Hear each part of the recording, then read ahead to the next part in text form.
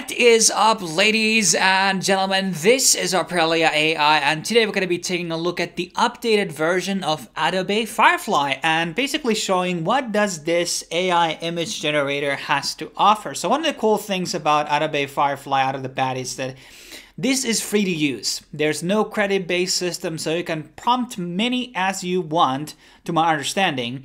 And yes, there will be a small watermark in the corner of the image in case you don't have any of the Adobe products. Obviously, I do have Photoshop and Premiere, which I'm subscribed to, so I don't have those watermarks on the images that I'm going to be prompting out. But for those people who are going to be generating image, they can use any type of a cropping tool to basically, remove that potential watermark out. So it's very easy compared to like normal watermarks that exist. And there's a couple of cool features here and things that they are going to be adding like in the future, like generative recolors are currently available, text to image, the generative fill, which I've been using a lot in Photoshop. That is a really handy tool, so you can basically space out a certain part. As you can see here, there is like a part of the shirt has been recolored. So this is a really good tool. So in case you're like working out, like I'm creating a thumbnail and I'm using like an image that is like a phone wallpaper or something, but I need to have like a horizontal image, I can use the generative fill to basically generate, in the extensions on the size dimensions that I actually desire. And then there's the text effects, which I probably want to, tackle in here first. So there's a lot of really cool things that people have been already building out with the texting. So the thing with text, outside from like the SDXL and another tool, which name I cannot remember right now, I haven't really seen a lot of impressive typing tools existing right now. Like Midjourney still, which is the one that I still use the most, doesn't really have the ability to create very good text right now. I'm sure by the end of the year, start of Q1, most of these tools going to be having a very good ability to basically generate any forms of letters and text. So let's try out like actually Aprilia AI, and then I'm going to be typing in like metal glossy style. So let's see what it's basically going to be generating for us. And there are all types of like presets here, like in terms of prompts. We have flowers, we have snakes, and we have driftwood, we have wires, we have balloons, bread toast. And here we see like this is actually not too bad. It always gives you 4 different prompts to choose from, and then there's even some nut shapes. What do we have? We even have fonts here, so that's pretty big. So let's see like how much like a Chinese letter would look like in the same thing. So then there's Japanese, I think there's Korean even here, so that's pretty impressive. So we have different types of fonts here. This is very like good if you're like doing some type of I don't know, like some type of e-commerce shop or something. You want it under your own name, you can just create something a very like good thing. We can also, just after we have generated the image, we have the ability to basically choose out any of the prompts. The balloons, I mean, there's like some things that kind of look a bit iffy there. There doesn't seem to be any like zooming type of thing. I can also submit to my Firefly gallery. As far as I know, these images are actual, what is it? Well, they are like on the public. So these are like broadcasted publicly on the gallery. And there's a steampunk. This is actually pretty impressive as well. You can see that there's a bit of like a white there. There might be some ways to maybe generate this on a different way. Let's try a different prompt here. So the text tool is really impressive. I mean, doing text on a Photoshop in general is pretty easy. So maybe this is something like you want to maybe use it as an inspiration or just like edit things out. As you can see, like there are some, clutter here on the background, which is not good. But maybe there's like different types of styles which are going to be generating you a lot more precise images than the other. Like you can see, it's like this is a lot more cleaner. It doesn't have like so much, it doesn't actually go beyond the dimensions or the extensions of the letters. So that's pretty good. So the text effects are pretty impressive. I mean, look at these. This is probably going to be getting the best results by doing one letter. And you can technically just, prompt them out one by one. That is also an option you can go for. So in case you're like looking for something to do like that, I mean, there's a lot of options here, and I'm sure you can prompt out a lot more. But let's go back into the where the rubber hits the road, which is the text to image. Or maybe we should look into the generative fill. The generative fill is like, I already kind of went into this explaining a bit. And we can like choose areas here, like, you know, this is different on like Photoshop. Maybe you're going to be doing, leave a comment down below if you want to see a bit of a guide or a tutorial or showcase of the Photoshop features. And now we're going to be like, we can add some things. This is really good. Like if there's like a picture you have of yourself, you can like just erase the eyes and like add sunglasses. Okay, look, see here we got some wood and we got actually some rocks generated here as well. But let's like try to like remove here, keep, and we're going to be adding this, and here we're just going to be adding sunglasses. So this is another very, very cool tool. I see this is more like a post editing. So you have like already a cool picture, which you have edited with somewhere already. And like, look at this. That's pretty impressive. We have another one and we have a third one. And yeah, there's a bit of like a quality difference here. Maybe it doesn't always mesh out very much of the rest of the image. But this is a really, really good tool once again. So generative fill, you're going to get best results by leaving the things empty. And you can do a lot of things with that. So let's go into the text image. Let's look at some of the showcases. So here are already things that are being generated with the version tool. So one of the things I want to pan out that I've seen, you know, when they always do these galleries, I remember when DALL-E 2 came out, they always like put out the most impressive images on the front and they kind of hide away like more lower quality images. There are things that are definitely kind of, sometimes the eyes with this generator, maybe we're going to be trying out, let's try a Vogue model walking on a jungle.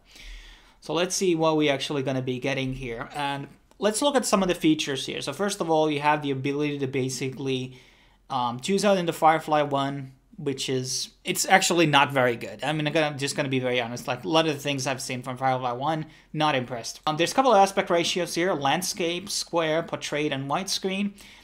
Problem here is that there's not like, there's some things that you might be wanting to generate which are not on these dimensions. Maybe like 9:16, which would be the phone wallpapers, for example.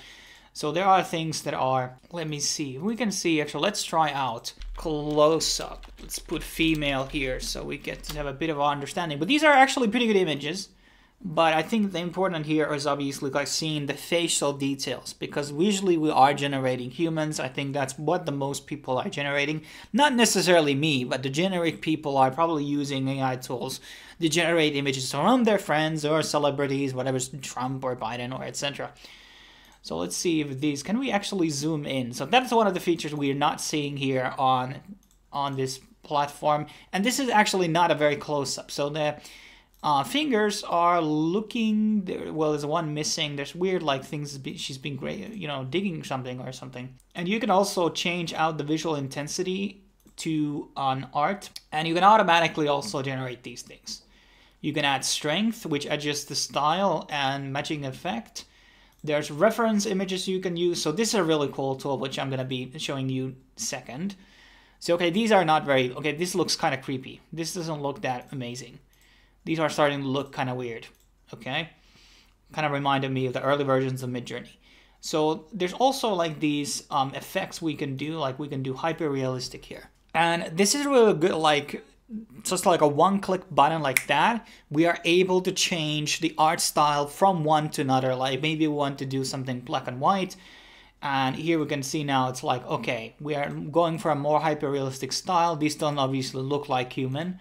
And you can see some uncanny valley here in terms of the dimensions. The hairs are look very, very off, for example. Let's put out the art out, and let's try out like the matching image. So we want to create something stylish to this reference, and this allows us to basically just with, as I said, with a one click, we are able to transform the images within certain type of a style from these existing styles. So whatever it's watercolor, pencil, architectural sketches. So in case you wanna, I really like those when the humans are kind of made out of like architecture.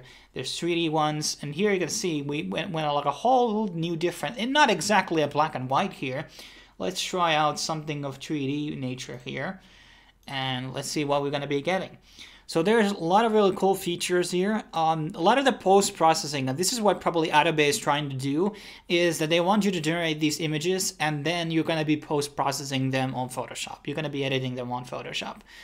Okay, these kind of look not very 3D. Kind of creepy, actually. Well, this kind of looks semi 3D. Let's try another one. So I'm liking this feature. I think it's more like change the style of your image. We did a review just my last video, which was like changing your images into anime ones. I'm gonna link that a review in the corner from Art Ventures. But this one is also very good. But we can see like a lot of the image has been like, these are not really reminiscing, well, they are still kind of like within the parameter of the prompt. But I have to say that I'm kind of impressed about this like feature here. But it maybe is taking the images way too far from the we can maybe just put out back to visual intensity lower, and maybe we could try out like a portrait next. But basically there are a lot of different things, colors and tones you can change, lighting. Once again, we got a bit wild results there, so it's maybe not so best creating realistic images. I mean, we're just experimenting a lot here in terms of the prompts, so you're going to be getting like kind of wild stuff. And then you can do also negative prompts here, but these look like this is DALL-E 1 stuff, so kind of creepy. But let me try to prompt out the there was a good 3D image here. Let me try out this Corky here. So we're going to be using their prompt. And let's use a layered paper. This one seems like a good idea. And then we're going to be trying a synthwave. And then there's obviously the Adobe Express, which is Adobe Express.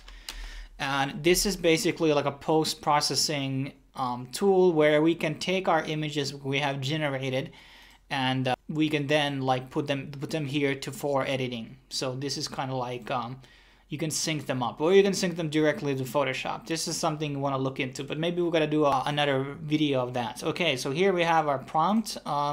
It didn't really create, well, we can see the colors of the paints here are a bit different. And let's try out the synthwave here. Let's see what kind of results are. So now it's not going to be always giving us these very, very excellent results here, but you can also upload your own image for reference. So maybe this is the style we want to go. And now we definitely got a more synthwave vibe here. So this is very, very nice. These are pretty good. This could actually, like, if they were a bit higher quality, a bit better poses and dimensions, like these could be maybe sold on some of the stock sites. But that's kind of basically my rundown of the Adobe Firefly. I think there's people who have managed to do very impressive images here. But as you can see, when you pick out a lot of these gallery images, which are really, really good, sometimes you're going to be seeing images that are just not on the same exact quality as the other prompted image. So there are certain specific images that this will be very, really good at doing, and it also kind of gives you a bit of like this toyful experimentation on what type of things you can do. And one of the best features obviously here, that this is a free product, guys.